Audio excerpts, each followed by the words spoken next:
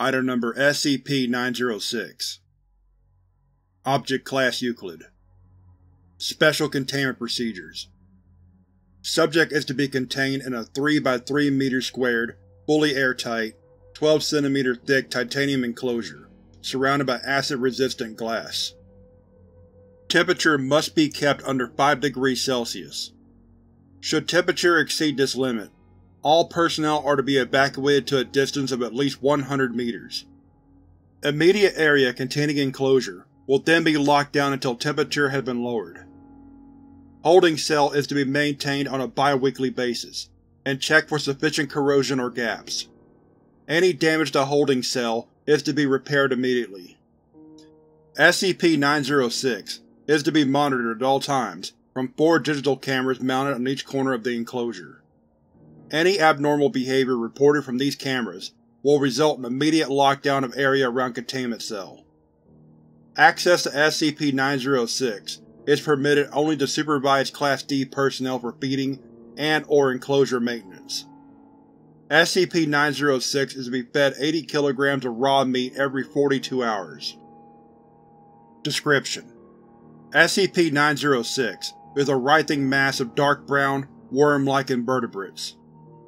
These organisms seem to interact in a uniform fashion, forming a colonial superorganism in a similar manner to army ants. For reasons currently unknown, SCP-906 will usually form its body into that of a very rough humanoid figure. SCP-906 is shown to be capable of crude bipedal movement when in this state. However, when traveling longer distances, it will deviate to a flattened mass with a greater efficiency of movement. SCP-906 is capable of secreting a viscous, highly corrosive, semi-translucent fluid, similar in color to its skin. This substance is shown to have an acidic strength comparable to hydrofluoric acid, but it has a less pronounced effect on titanium. No effect on acid-resistant glass, and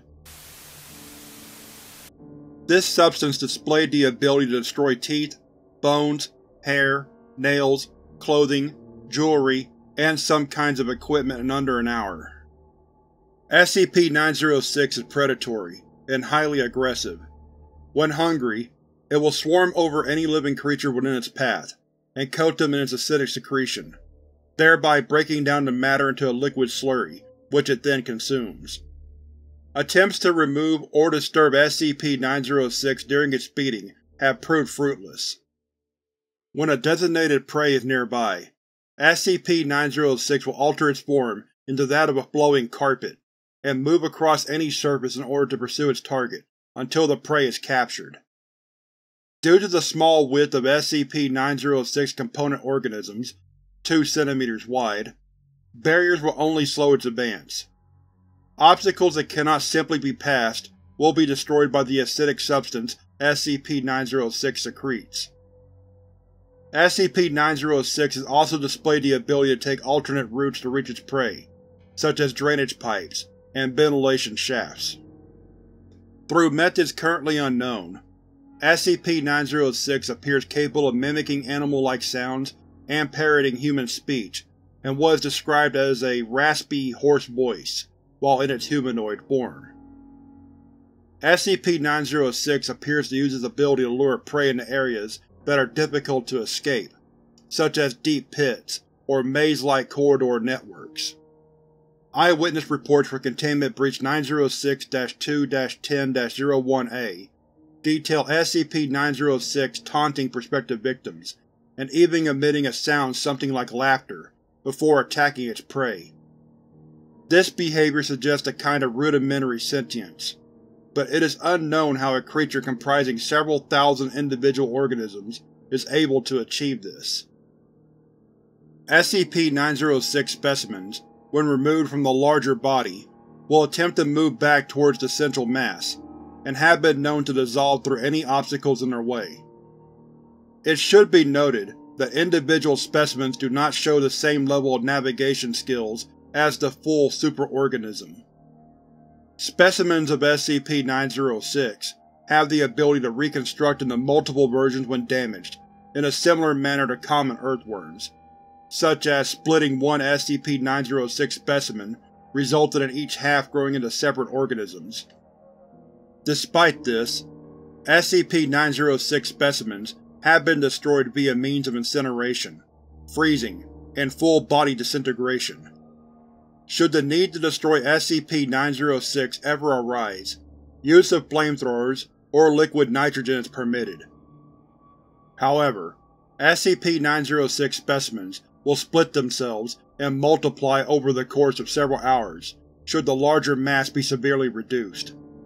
If SCP-906 is ever required to be terminated, all specimens must be eliminated to prevent SCP-906 reforming.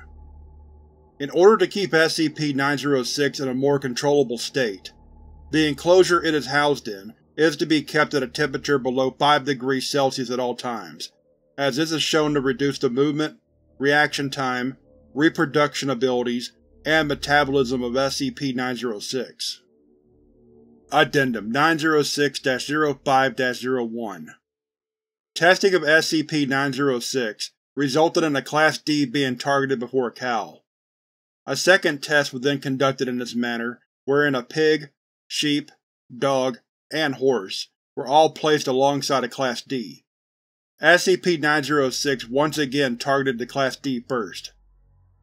Second targeted animal was the pig, followed by the sheep, the horse, and finally the dog.